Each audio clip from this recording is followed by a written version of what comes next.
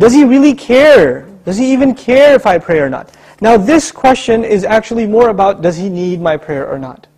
You're forgetting that the prayer isn't for Allah. It's for you. It's not for Allah.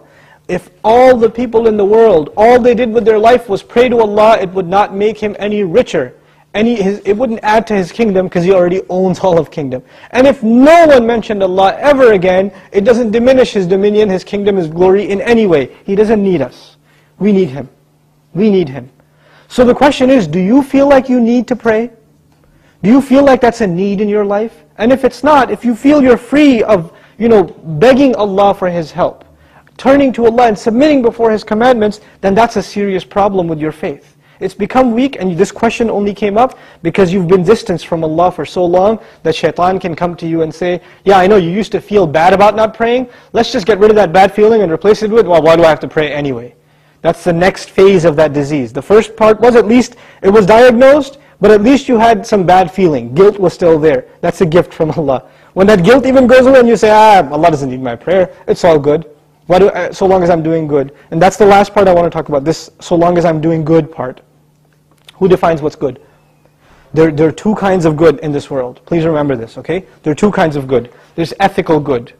I'm good to my neighbor, I'm honest at work, I'm nice to people, I don't steal, I don't cheat, these are ethics, basic ethics, right? That everybody, I tell the truth, I'm honest, I pay my taxes, blah, blah, blah. These are ethical truths, okay? And I'm honest in business. Then there are religious goods. I go to Hajj, I give zakat, I pray 5 times a day, I fast in the month of Ramadan. These aren't ethical realities, these are religious goods. Good deeds that are religious, and good deeds that are ethical, moral in nature. What happens a lot of times with Muslims and with non-Muslims, especially it happens with Muslims, is that we make a distinction between these two things. So in the Muslim world, you will find people that are morally good.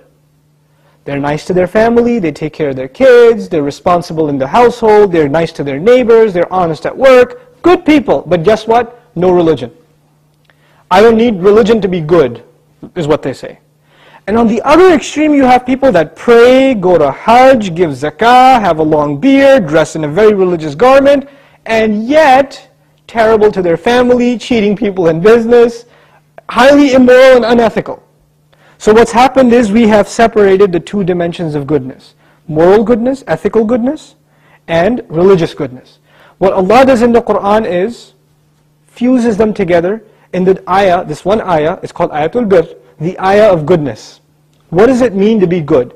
If you study that ayah, it is a combination of two things. It's a combination of ethical principles like fulfilling your promises, being patient, perseverant, and also religious goodness, establishing the prayer, giving the zakah, right? So it's a combination of both of those things in one place. So if you think you are in a position to define what good is, most likely you're sticking to moral goodness. And you're undermining religious goodness, like the rituals that Allah taught us. But what Allah wants is for us to have both at the same time. This is when a person is truly good. Otherwise, you're not really good. You have defined goodness for yourself and you have rejected Allah's definition of it. But we turn to Allah for guidance because we can't define things for ourselves. We want Him to define them for us. Inshallah ta'ala.